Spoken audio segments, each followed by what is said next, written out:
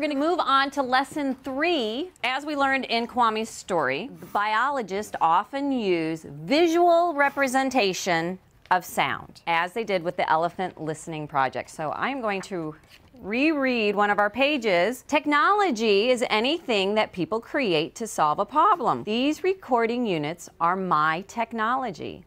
They take measurements and tell us how loud or soft or high-pitched or low-pitched a sound is. Those measurements are translated into patterns that we call spectrograms. So when I said the word spectrogram, it's a really cool word to say. Do you want to say it? Spectrogram. So that is actually a pattern that represents visually what sound can look like. So we're going to be looking at that today, and we're actually going to move out of where we were with the elephant listening project, and we're going to move into listening to birds. So now I want you to close your eyes and imagine you are deep in the rainforest with a field biologist, when all of a sudden you hear the call of an endangered bird called the speckled bubblebird.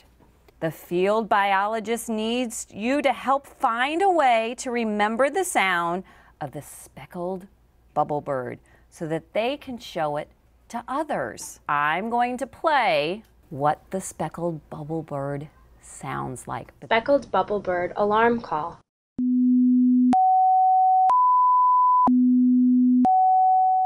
So what were you able to hear when you heard the endangered speckled bubblebird? Tell me, Sophie. I heard it really low, and then it got higher, and then it was still high, but it got a little bit lower, and it was still high, and then it got lower, higher, and then it pretty much stopped. Okay, so when we're saying lower and higher, let's put an actual name to that, which we've been talking about. Lily. There was so much pitches. So different pitches, so many pitches. I love that. So the pitches were, Amy? It kind of sounded like if you're in an elevator, like if you pushed a button, then like the higher pitch would be like you're going up higher, and the lower pitch would be like you're going down. I love it. I love how you said that. How could you visually, just like Kwame had done in the story, visually represent the sound? On your desks, there are your whiteboards and different color markers. Now, as a team, you can talk about it, but each one of you will have a way that you are going to write down that representation. I'm going to play the bird call one more time.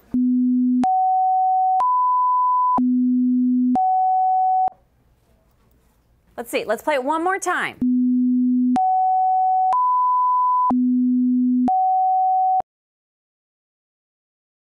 Now, I want to point out, there is no wrong or right way to actually visually describe it to someone, as long as the person that you are showing it to understands what you are trying to get across.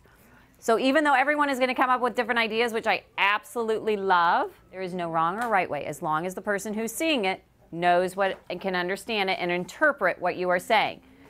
So I'm going to have team 1 hold up your boards, and can you explain how you did your calls?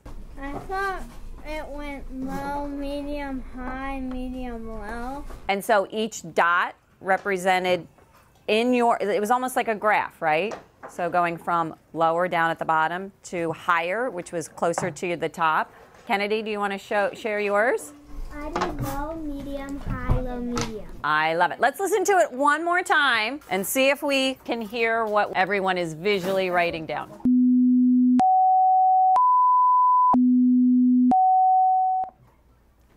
Marcos, right then you were doing something with your hand. My hand was telling me like how high the pitch was. I love it. So Marcos just said his hand was telling him how high the pitch was. Do we all want to try that? Yeah.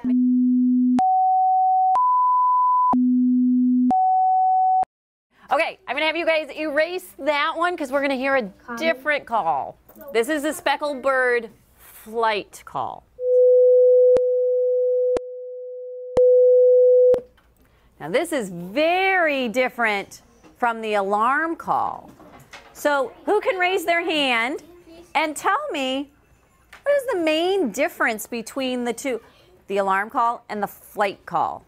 Amy? It's kind of louder and then like quieter and then louder. If Amy is saying it gets louder than quieter than louder, is that related to pitch so much? Ella, you're shaking your head. No? So what is it related to? Like the sounds going higher and lower. So instead of it being higher and lower in pitch, it's higher and lower in sound, or we could call that volume. Like just like turning up a radio or turning down a radio, it gets louder or it gets quieter. When you were doing it, it sounded like it was medium the first time, and then it sounded the same the top.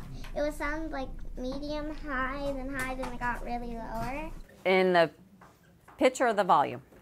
The volume. How about we do this? Because I'm always playing with my radio in my car, and when I want to hear something, I turn the volume up. And when I want to talk to my kids, I turn the volume down. So everyone put your hand like you're holding a knob to a radio. And instead, like we did with the pitch, where we went like this to represent the pitch in the alarm call, we're going to represent the volume by either turning the volume up or turning the volume down. Now, how would you represent that on your whiteboard so someone could visually see that? Marcos, do you want to show everyone what you've come up with? There's two in between a medium and low, because it's kind of in between both of them. Okay. So that's what I did. Awesome. So you used dots to represent. They're both in the middle because they're kind of low but kind of high. Okay, I love it. Izzy, what did you come up with? I did the bigger, the louder, and it got louder.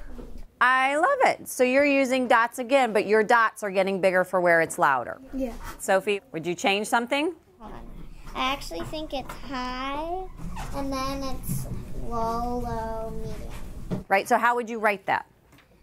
I would probably just write dots, and I would put a number next to it. Like one number was representing medium, so you know which steps it would go. I love it. I think that's a brilliant idea.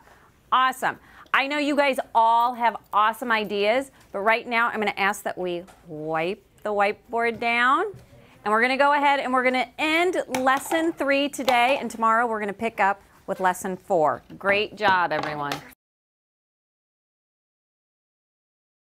I was a little nervous, I have to admit, before when I was listening to a model machine speckled bubble bird call, thinking, wow, they're just going to keep saying, but this isn't a real bird. But now going through the unit, I realized that that was such a necessary part so that they could truly hear and identify the different parts of the call and the different pitches of the call. It was so important that they were able to identify it in lesson 3, and then they had something to build upon in lesson 4.